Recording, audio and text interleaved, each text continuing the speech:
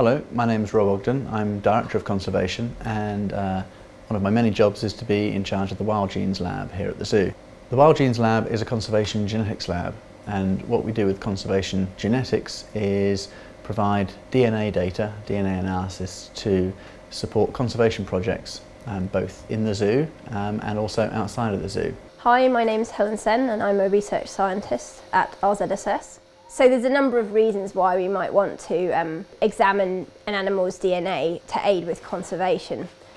We might want to try and understand what species it is, just from a simple sample of feces or poo that we found in the wild. Maybe it's been found in the desert or in the forest, and we want to know whether there's an endangered species there and whether it belongs to it.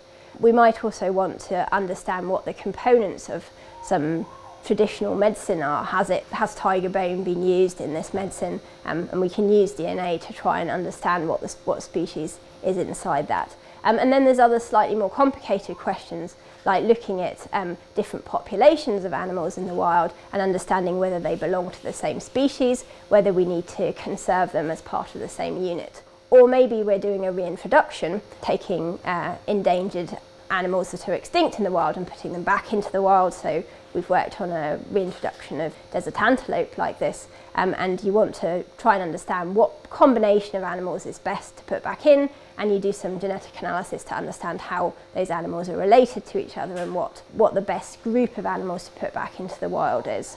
One of the things we hope to do in the future at the Wildgenes Lab is start to use some new technologies. So for example, the techniques that allow us to sequence the human genome can now be applied to wildlife species. One example of this kind of work is the research that we're doing with pygmy hippopotamus. We've got pygmy hippos here at Edinburgh Zoo, and we've got a population throughout Europe, but we're also concerned about their conservation status in West Africa, where the natural populations still survive.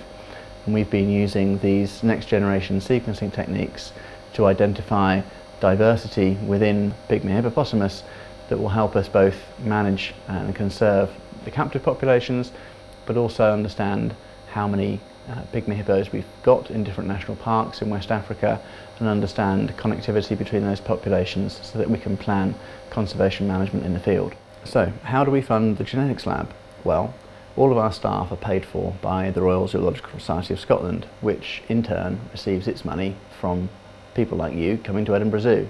So if you keep coming, we can keep doing the stuff that we do to help conservation of species. If you want to help more, you can find more details at the website at the bottom of this page.